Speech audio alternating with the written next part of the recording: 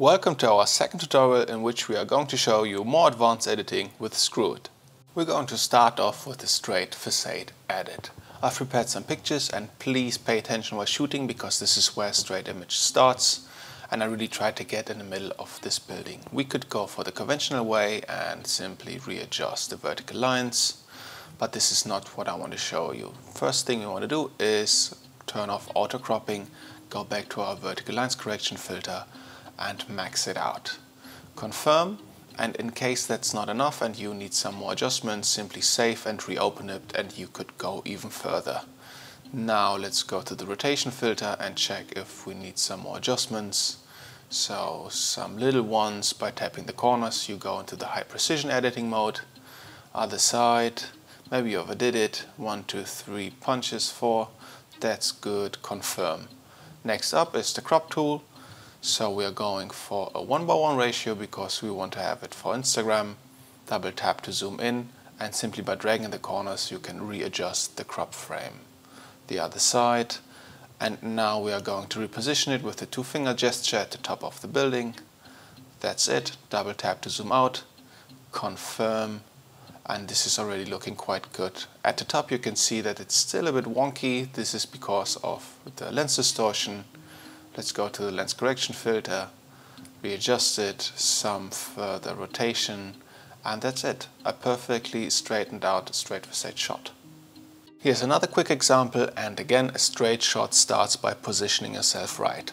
We're going for the vertical lines correction and zoom in, find a guideline to be even more precise. A little bit here, that's quite good. Confirm.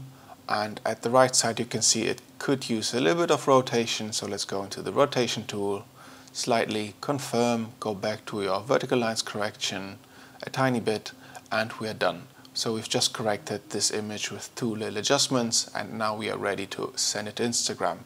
And this is a non-1:1 ratio image, and what Skrwt does is it generates automatic white borders, so you're ready to upload it right from the app. With this picture I want to show you how you can isolate, for example, this tall building in the background. So let's change the grid to red, turn off the auto cropping and go for our vertical lines correction filter again. Once you're familiar with the features in Skrwt, you're going to start to approach your mobile photography differently, because now you're going to be able to create way more compositions and see way more shots. Jump into the rotation tool, some further editing. You're gonna even create a feeling for Skrwt, so you won't have to zoom in all the time.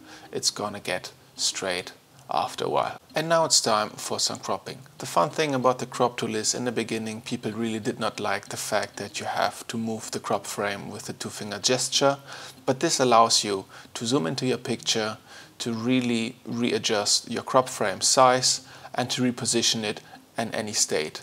So this may be the most advanced crop tool out there, and I am really enjoying it and I hope you'll give it a try. Don't worry if you're going to see a white line on the side, because we are going for some lens correction. Simply push it out a little bit and now prepare for the before and after. This is what we've just done. Now let's edit a different kind of shot, and what I really like about this one are the details at the top, and I do not want to lose so much information in general. I'm going to switch off the auto cropping again and go for the ratio filter this time. Squeeze the image quite a bit, -13 looks good. Confirm. We don't have to, but we want to go for a vertical lines correction again, -5, hit confirm and check if we've done a good job with a little 1:1 crop. I think this is looking quite good. We got a little barrel distortion situation at the sides.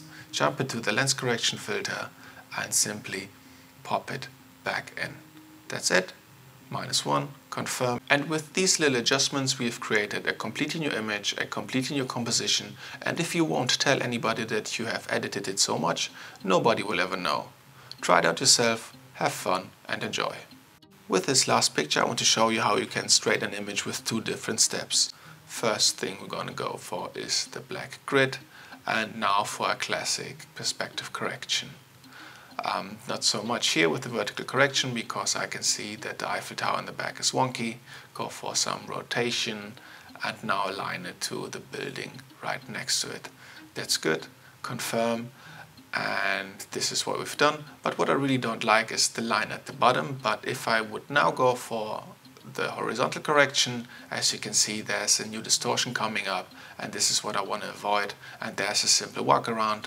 You can save it to your camera roll and reopen this picture. In our upcoming updates, we are looking forward to solve this problem finally. And now by re-importing it, you create a new canvas and you won't get this new distortion anymore. Now I can align this power line at the bottom, confirm. This is what we've done in step 2. Go for some little lens correction and we're done editing it. I really hope that you have enjoyed this tutorial, learned something from it, and yeah, give it a thumbs up and comment below if you've got any questions. Goodbye.